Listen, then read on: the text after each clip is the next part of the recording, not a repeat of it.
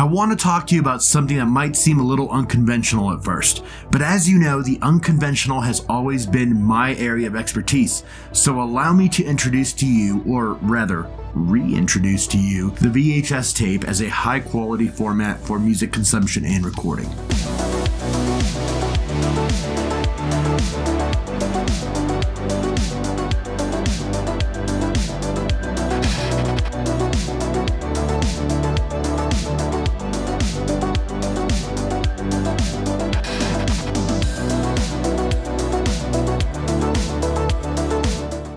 You might be wondering why I'm talking about something that's been long forgotten.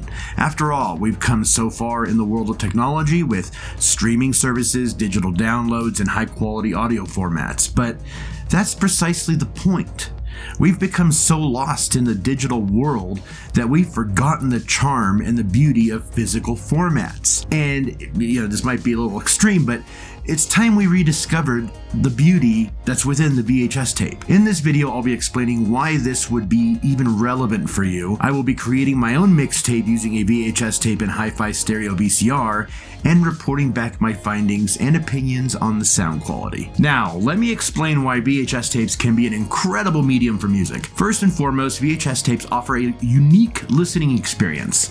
Unlike digital formats, which can be considered cold and clinical, VHS tapes are said to have a warmth and character to them that is often associated with other analog formats. The subtle distortions and imperfections in the sound create a sense of nostalgia and emotion that digital formats simply cannot replicate. This makes listening to music on VHS tapes a truly immersive and organic experience. Secondly, the VHS tape offers a tangible connection to the music. In today's world of intangible digital files, we have lost the physical connection we once had with our music.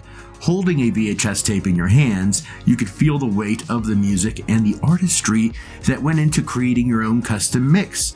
It becomes a shared experience between the artist and you, the listener, a bond that transcends the boundaries of time and space. Granted, it's not a medium that you would associate with music, more so an 80s action flick.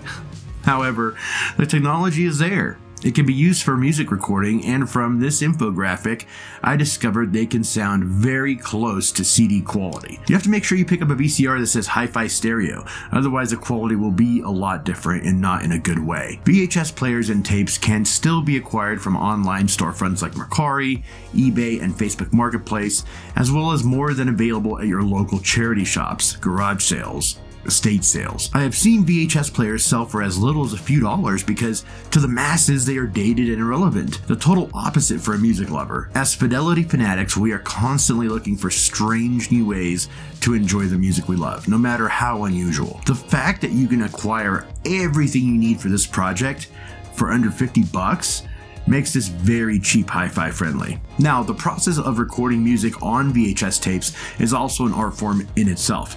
With VHS, you must be more thoughtful and deliberate about what you record, as you can't simply just delete or rearrange tracks like you can with digital formats and devices. This encourages a deeper connection with the music and fosters a greater appreciation for the effort and craftsmanship that goes into creating your own personal mixtape. So I got this Sony VHS recorder from my buddy Galoosh and found some brand new old stock Maxell hi-fi VHS tapes for about $20 for 4 of them.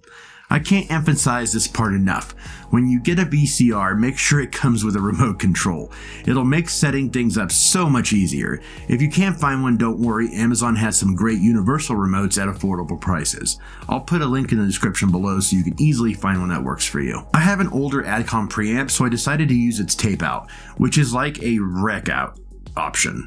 So, in case you don't know what a record output or rec out on an integrated amp or preamp is, it's a pretty cool feature. It lets you send an unaltered audio signal to external devices for recording, processing, or even multi-room audio. For this little project, I connected the tape out to the VCR using generic RCA cables. That way I could record music without any changes from the preamp, so even if I adjust the volume or tone controls, it won't mess with the recording. It's a handy feature for obscure projects like these. Once I connected the VCR to the preamp, I hooked up the VCR's audio output to the tape input on the preamp so I could listen to my recordings after they were finished. Just remember, you'll need RCA cables for all these connections, so be sure to have a few handy before diving into this project. Once everything was connected, I opened up one of my new old tapes and started recording some of my favorite songs from my CD collection. Sure, I could have probably recorded from my streaming devices, but I'm not sure about the legalities, so I played it safe with CDs. After recording a few tracks, I played them back.